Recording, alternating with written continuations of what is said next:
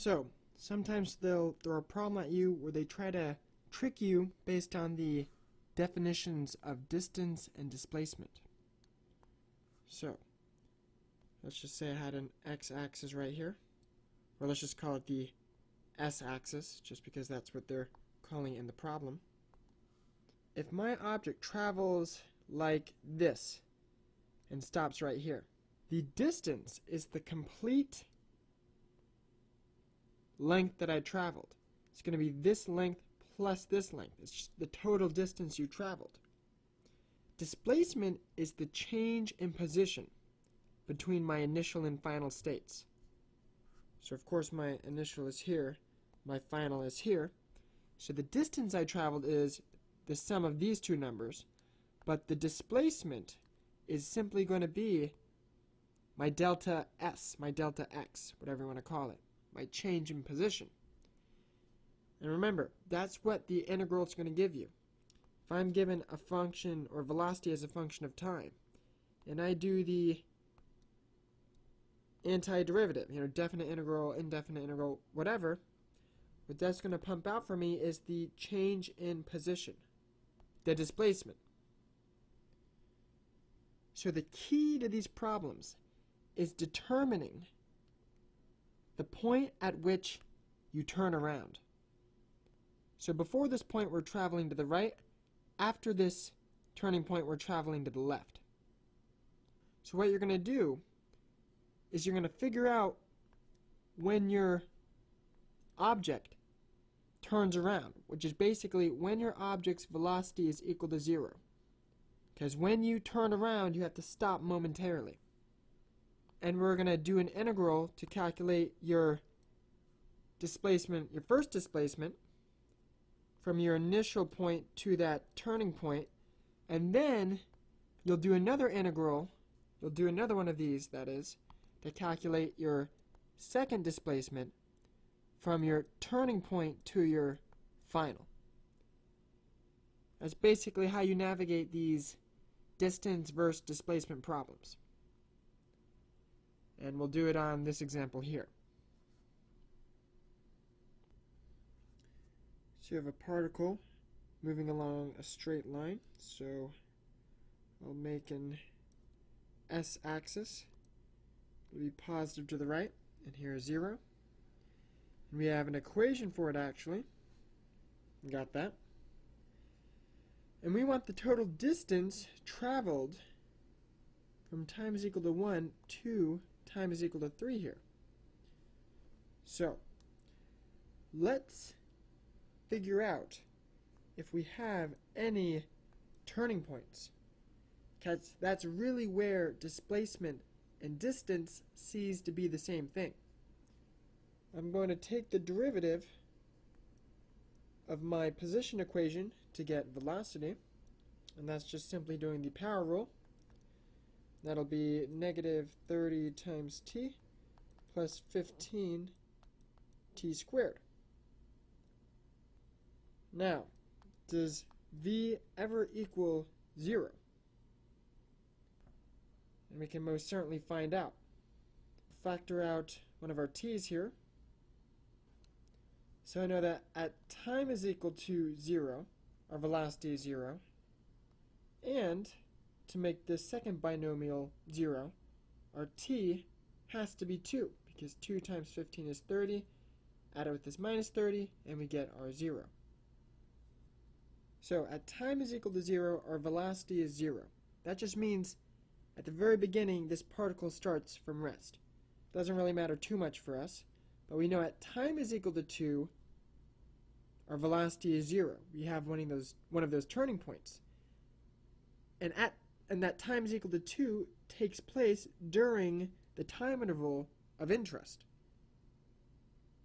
So what we really want to do is calculate our change in position from time is equal to 1 to our turning point, which is time is equal to 2, and add to that our second displacement from our turning point to time is equal to 3.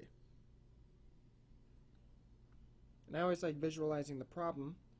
We know at time is equal to 0, v is equal to 0, We know that time is equal to 2 v is 0. What's going on here? Let's try plugging in 1. What do we get? Negative 15. Maybe a 3. What do we get? We get a 45. So here's my turning point right here. And I know that from the very beginning up until that turning point, I'm having negative velocity, which means I'm traveling in the leftwards direction until I have this turning point. So here's me at s is equal to unknown, but t is equal to 2. And from this turning point to my ending time of 3, I'm having positive velocity, which means I'm traveling to the right. So here is time is equal to 3, and we don't know what s is either. But this one right here is our first displacement. Actually, let me correct myself there. We're going to be somewhere at time is equal to 1. We don't know exactly where, but we're going to be somewhere. This is our first displacement right here, this one. The change in position from time is 1 to time is 2. And we want to add to that our second displacement from time of 2 to time of 3. So now it's just a matter of doing our math. This right here is position at 2 minus position at 1. And we can just plug in our t values to get the positions at those t values. So if I plug in 1 in here, I'll get 2. Positive 2. So this picture I drew here is technically a little incorrect. Everything I said was correct though. We are traveling to the left this whole time. From time is equal to 0 to our turning point. It's just we actually started right here at time is equal to 1. So let me just amend my picture here. So here's at time is equal to 1, my location is positive 2. So I start here at time is equal to 1, and I'm traveling left the entire time until I hit that turning point. So this whole purple line in actuality is our first displacement. Alright, we're still good though. Okay. Well, to find s at time is equal to 2, I'm just going to plug in 2 in for our time. And we'll get negative 8. So if I subtract these, I'll get negative 10 meters. And same exact process for our second displacement. Position at 3 minus our position at 2. We know the position at 2, that's a negative 8. Position at 3, we just got to plug in 3 into our s equation, and I'll get a positive 12. So again, I'll just make my picture a little more accurate here. Apparently, I'm actually way over here to the right at that time is equal to 3. So I'll just move that over here.